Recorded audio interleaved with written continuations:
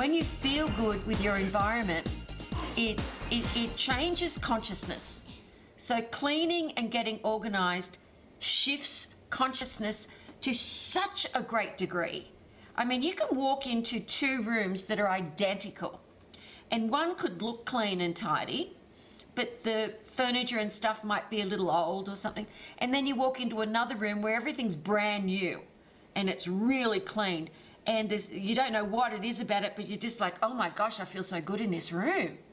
So there are people that have had a challenge getting organized. They become a little bit like rat packs. So I recommend that you get an organizer if you can't throw things out. But I tell you what, when you can begin to throw things out, you will have strong willpower, because we get attached to stuff. And it's like, I'm just the opposite. I love throwing stuff out. Let's throw this out, throw that out. Well, I've got nothing in my wardrobe again. Doesn't matter. You guys need to see me in new clothes anyway. So you just feel better about who you are in consciousness, to have everything really, really clean and really, really organized.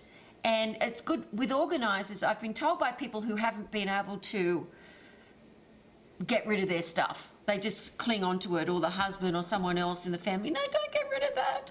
You know, if you've got an organizer, they'll be like, you don't need this though. You know, they'll actually be the person to use the willpower. But if you can use your own willpower to throw away stuff, people keeping magazines, why would you do that? People keeping books you're not going to read again. Looking at clothes that maybe one day I'll fit into it. Maybe one day I'll be fat and I'll need something big, even though it came in too big a size. You know, it's like, just get it, take it in, or give it to someone, you know, if you haven't worn it, that is.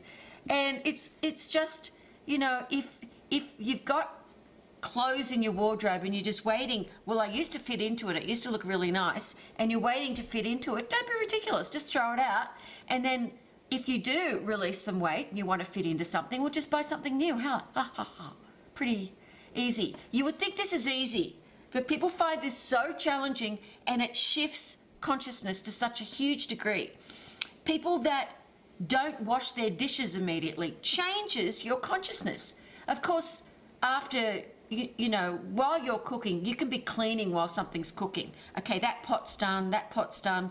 Of course, enjoy your meal, but then wash up straight away. Don't have anything in the sink.